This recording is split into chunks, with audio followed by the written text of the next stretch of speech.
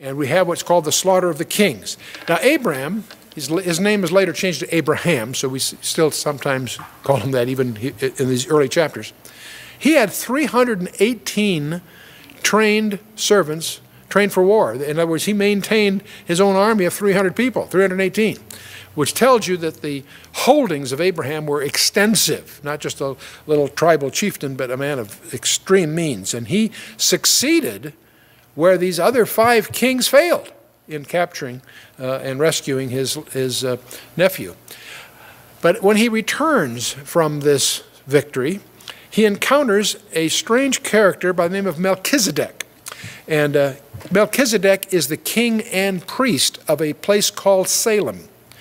Now he also would disappear from history probably, except for the fact that in Psalm 110 and several other places, especially in the book of Hebrews chapter 7, the writer spends a great deal of time talking about this strange character called Melchizedek.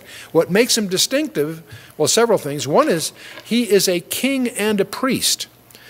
As you go through the Old Testament, you'll discover after Moses and following, we have the kingship under Judah, the royal line, and we have the priesthood under Levi.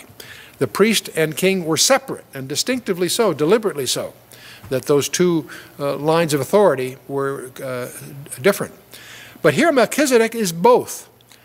And the writer of the book of Hebrews makes a big thing of this, pointing out that Jesus Christ is distinctive in that he's a king and a priest. He is not like, it's not the Levitical priesthood that he's a priest of, but of the order of Melchizedek. So Melchizedek becomes a very important thing to understand. Now Melchizedek receives tithes from Abraham, so that makes him spiritually senior, if you will, to Abraham. And again, Hebrews 6 makes a big thing of this because Levi, the Levitical priesthood, comes from Levi, and Levi is in the loins of Abraham, rabbinically speaking. So that means that Melchizedek is senior to not just Abraham, but to the whole Levitical priesthood. The Levitical priesthood was a temporary priesthood.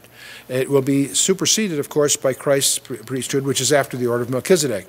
And these allusions in Psalm 110 and Hebrews chapters 5, 6, and 7 are essential to really understand Melchizedek. We bring him up here, though, because he operated from a place called Salem, that will later be conquered by the Jebusites, and after that David will take it, and it's the site of Jerusalem. So we'll discover the Bible is really a tale of 2 cities. Babylon, the city of man, and Jerusalem, the city of God. Jerusalem, with all its problems, is always still presented as the city of God, eclipsed, of course, in the final climax with the New Jerusalem in Revelation 20 through 22.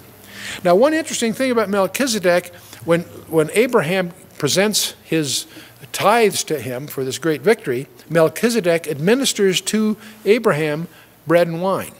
We find that provocative because all the way through the scripture, bread and wine will reemerge. In the story of Joseph, we have those two, the baker and the wine steward, that are in prison, and the dreams there are very pivotal to his whole career. Again, it's bread and wine echoing. All the way through, of course, climaxing to the Lord's Supper. And so we find these threads planted here very early.